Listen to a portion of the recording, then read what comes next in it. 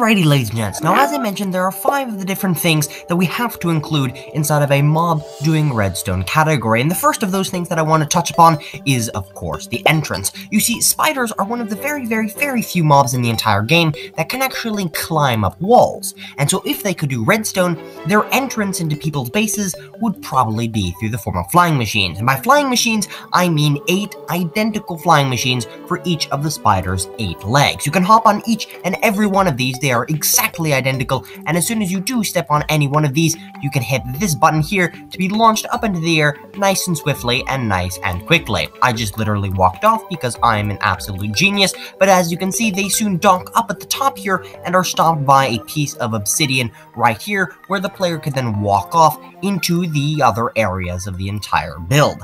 Personally, I absolutely love the fact that these are just so identical and so fast and things. For example, if I wanted to go down, all we have to do is hit that button there, and we would be dropped all the way down to the bottom, so that we can now exit the build through that weird spider leg staircase thing that I, for some reason, decided to build. Now, I've actually used some different colors of concrete to actually mark out the different areas, and the first thing I want to touch upon is, of course, storage. And so as soon as we come up from this flying machine here, we can then walk into either of these 2 cells. Now, you might wonder why there is some water here and why is all of this glass here, and that is because spiders are exactly 1 block tall, and I was thinking, why not build the storage and much of, most parts of the other build to be 1 block tall, and that's exactly what I've done. So again, you ride up from that side down there, and after swimming in this position here, we can now access a 1 tall storage system, which can actually hold and store 93,312 different items. And the way we're doing that, as you might expect, is through shulker boxes. This would be entirely filled with shulker boxes, and if we wanted to, say, chuck out a pink one, that would be dispensed, and we can now access the items inside. Very simple, but very effective for spiders. For every spider's needs in storing all of their different items. Next thing we're going to look at is, of course, the utility section, because in the utility section, there is something that I spend quite a while upon. You see, in Minecraft Hardcore Mode Java Edition, spiders will actually have certain percentage chances to actually spawn with certain potion attributes, for example, speed, invisibility, regen, etc.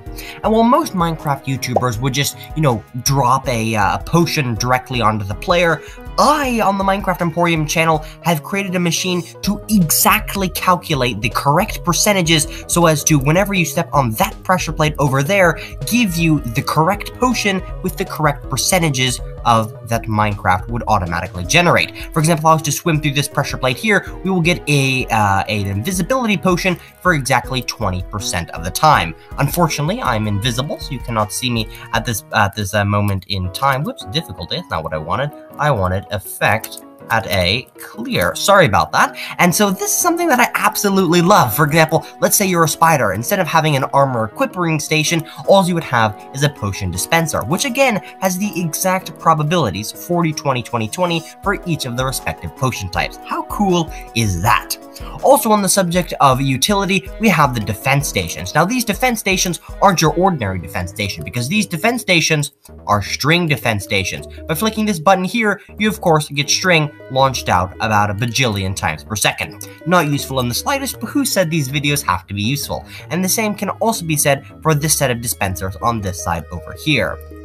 Next up, we have, of course, furnaces. And now furnaces, for this one, I didn't really do too much for them, other than one very important thing. You see, spiders are actually neutral during the daytime and hostile during the nighttime. And so as soon as it becomes nighttime, meat will actually be dropped inside of these smokers that will actually fuel the spider's rage and become angry and attack the player. It's a little bit metaphorical, and it kind of makes a little bit of sense. All of the items that are then smoked by these smokered, of course, we're using, where is it? We're of course using cooked beef, because spiders are probably pretty tired of eating spider eyes, and after they pass through these hoppers and activate these note blocks, they are then dropped out by these droppers here. For example, if I added a piece of steak in here, they will swiftly be dropped out so that we can collect them while sitting in the main area up here. We also have an alarm clock system for whenever it becomes night, so that spiders know to become angry and attack the player. And with that, that's probably going to do it for the furnace section of the entire build. Lastly, we have another one of my favorites, which is of course the fun section. Now, you probably know that spiders often spawn with skeletons on their backs, and so what basically this contraption does is that we spawn a skeleton and then attempt to suffocate it.